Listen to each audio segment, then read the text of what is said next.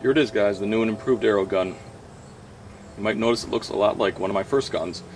I'm using some of the same components. I'm using the pressure washer handle with my multi-shot setup with the Schrader valve there, going up to a QEV.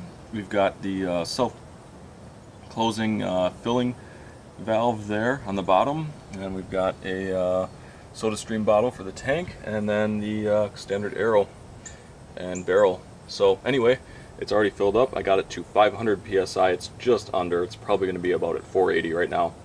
So quite a bit higher than I was able to get before. Before I was shooting at what, through 350?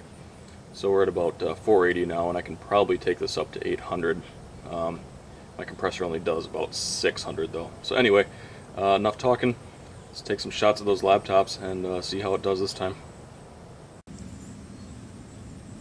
Alright, there it is. Set up with the Toshiba we're going to be shooting at. It's a little bit worse for wear, but we're going to make it work. So like I said, probably at about 480 psi. I'm going to take a little steps back here, and a few steps back, and take a shot at it. Yeah, here we go.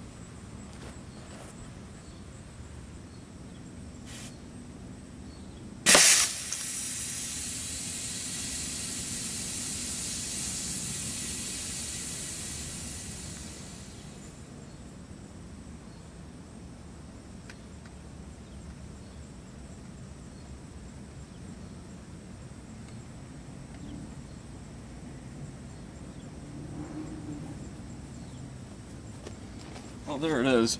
Let's see how it compared to the previous. I think there may have been a slight issue. This is my first shot ever with this setup, so I think there may have been a slight issue with a small leak in the pressure washer handle, actually, which is kind of weird. But let's take a look at what it did here. Let's see if it came out. No, there's. Hold on. I mentioned in one of my previous videos that the arrow actually went all the way through in a shot that I had done unrecorded, and there's actually the hole from the arrow. So it did actually go all the way through on this one at one point, but yeah, it came through the screen here. As you can see right here is the end of it. So yeah, anyway, let me go do some messing around and we'll take another shot at this thing. Hey guys, so as you saw in that previous video, my gun ended up having a malfunction. It was nothing serious. What it ended up being is the QEV, the diaphragm inside the QEV would cock at a weird angle after firing, and it wouldn't seal the barrel. So what was happening is all the air was just escaping out of the soda stream bottle, past the rubber diaphragm, and out of the barrel. I actually ended up making that video about 5 days ago now, and I've just been messing with a couple of things, including a new design, which I'll show you some teaser pics of, and maybe you can guess what it is, as well as kind of working a little bit on that, the arrow gun.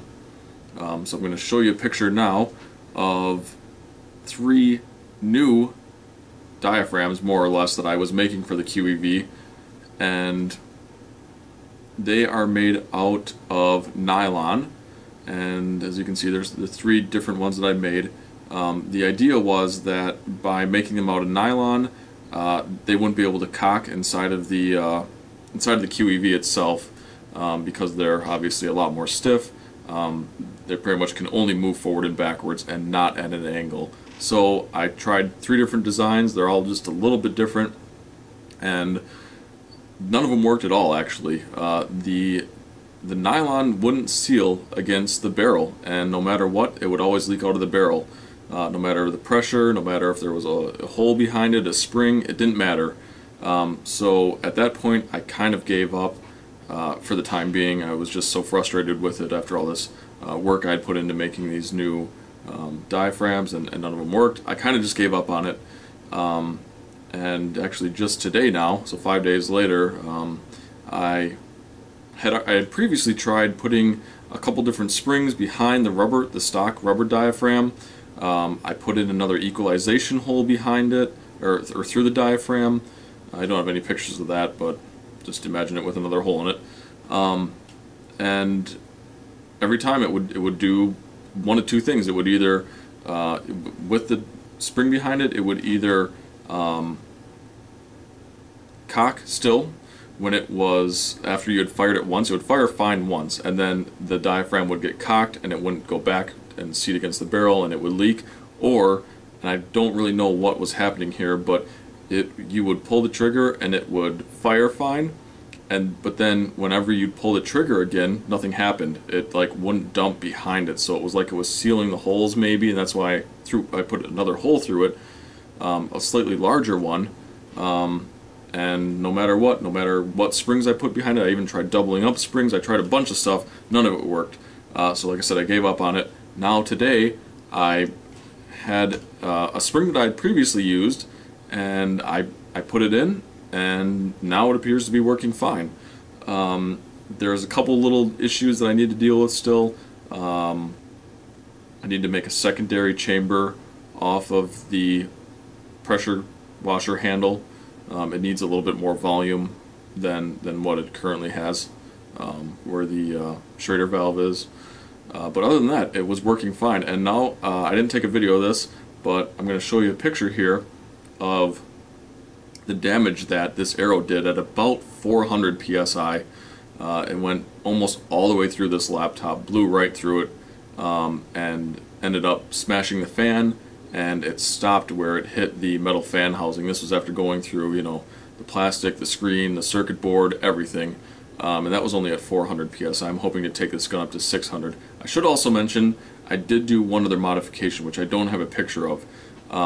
But where the QEV itself connects to the chamber was a very small hole. It was probably, I don't know, probably bigger than a 1/16 of an inch, but not by much. It's probably between a 1/16 and a quarter, actually, now I think about it. And I drilled that out to just a little over a quarter inch, so that helped a ton. I can tell already that you know, helped a lot. So anyway, that's going to be it for this video.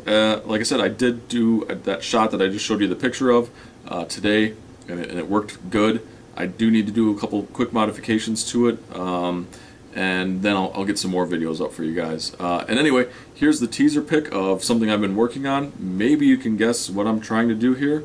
If you have a guess, leave a comment. And yeah, anyway, stay tuned for more, and hope you guys are doing well. See you later.